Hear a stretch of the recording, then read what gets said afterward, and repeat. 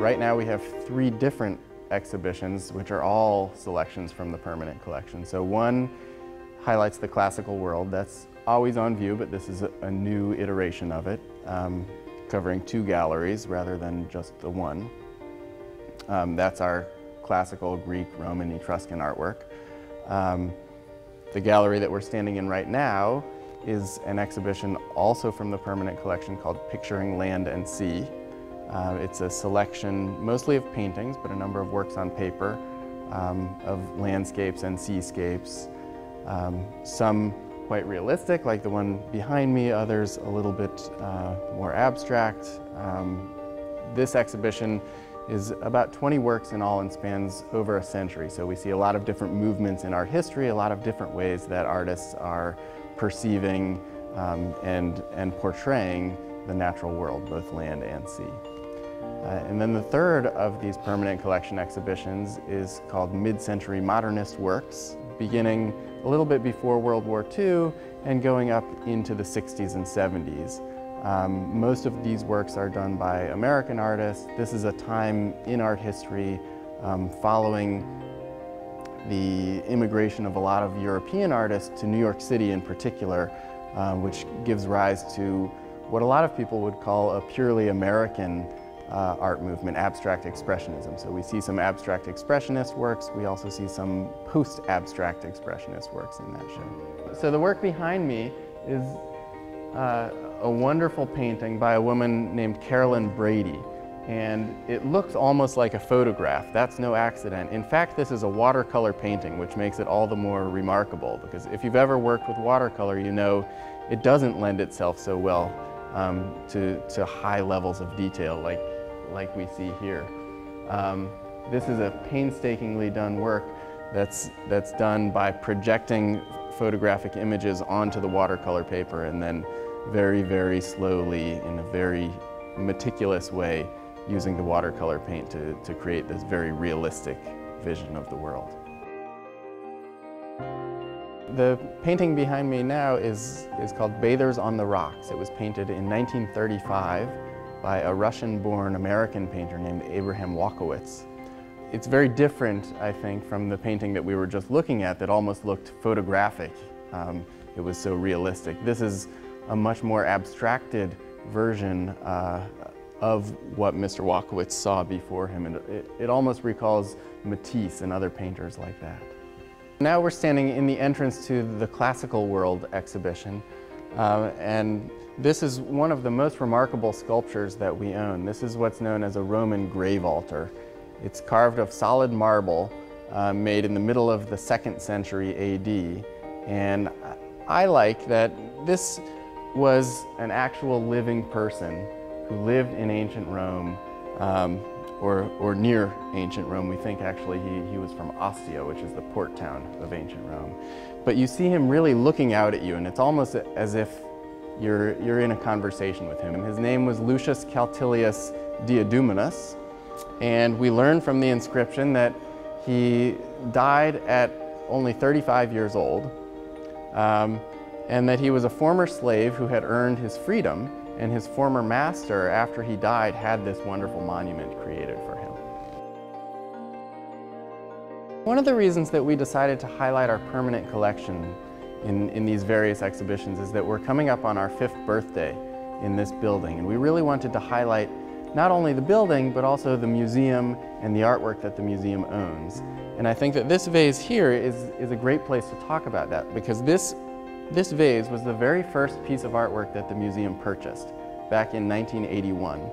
It's what's known as an Attic or Athenian black figure column crater. That's a long name. Basically what it means is that the figures are in black, hence black figure, and a column crater is a mixing vessel. The ancient Greeks didn't drink their wine straight the way that we do. They mixed it with water. And in order to do that, they needed a big bowl like this with a wide open mouth. And some of these figures alongside we can identify as deities. So this is Dionysus, the god of wine, carrying his drinking cup. This is Apollo carrying his lyre.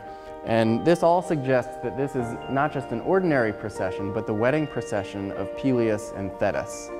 who are the mythical parents of Achilles, the very famous hero whom many people have heard of. But the reason that I say this is a first in Greek mythology is because at that wedding, there was a bit of a problem, that it was this big important wedding and all of the gods and goddesses were invited except for one, and her name was Eris, which translates to strife. And it was a big mistake not to invite strife to the wedding. She then came to the wedding and tossed in the golden apple that many of you have probably heard of, that is inscribed to the fairest, or to the most beautiful, which led to the judgment of Paris. Paris selecting Aphrodite as the most beautiful of all the goddesses, which then eventually leads to the Trojan War. So on this one vase, which started the Tampa Museum of Art's collection of Greek and Roman antiquities, we also see the story that started one of the most important epics in Greek mythology. So in this exhibition, Mid-Century Modernist works, we have works not only on the walls, but we also have a number of three-dimensional works, and I'm standing next to one of them here. It's by a sculptor named Harry Bertoia, who's fairly well known. And this is a sculpture that doesn't have a title, but it's a type of sculpture that he did a number of that are called tonal sculptures, or sound sculptures. And the reason for that is that you can see these that almost look like willows or reeds. And this is made of brass, and we don't want any of our visitors to touch it. But if you stand closely and just look very closely, you can see them just wavering ever so slightly, just from the air currents that are caused by people walking through the galleries and by the air conditioning and so on. And if there were a larger breeze, this would actually create a sound, and hence the name a sound sculpture or a tonal sculpture. The works in this corridor are all by a sculptor named C. Paul Genuine.